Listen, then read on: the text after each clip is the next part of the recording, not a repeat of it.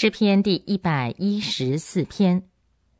以色列出了埃及，雅各家离开了说外国语言的人民的时候，犹大就成了主的圣所，以色列成了他的王国。